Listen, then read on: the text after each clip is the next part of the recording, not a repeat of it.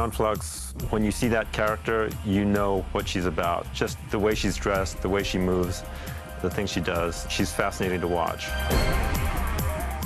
Aeon Flux was developed by Peter Chung on MTV, and it has that anime sensibility which was ahead of its time.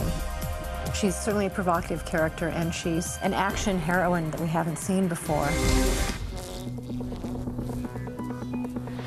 Roll cameras, please. Sparker, and action!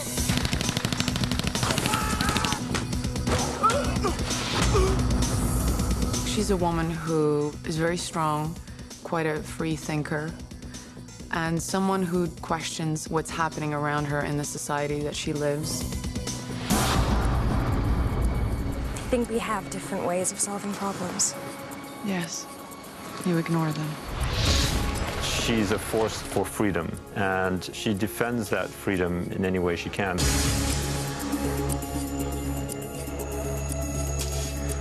Very few people could actually play that role. I mean, you definitely need physical grace and strength.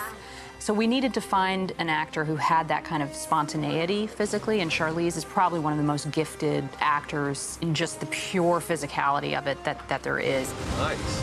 Pretty good. The physical aspect of this movie was something that I got very excited about, to see how far I could actually push myself and how many new things I could learn, and to really physically feel like I was this character. Go.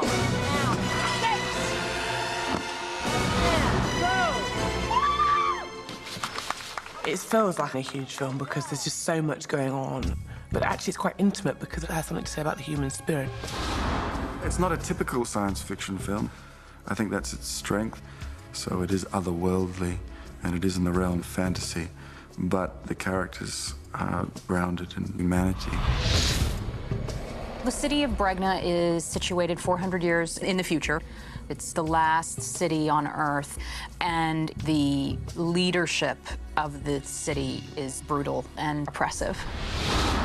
Aeon, we have an assignment. Good child. We want you to eliminate him.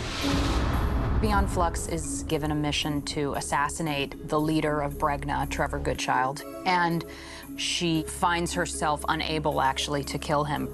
It's her. Yes. She was here. Trevor Goodchild is the most powerful man in the world, and Aeon is someone who refuses to be controlled. And I think because of that, they're irresistibly drawn to each other because they see each other as the ultimate challenge. It's a really interesting journey, I think, for her character, because she has to question her motives and question the mission, and that becomes the real journey of the story, is Aeon Flux sort of discovering more about the world she lives in and more about her own origins.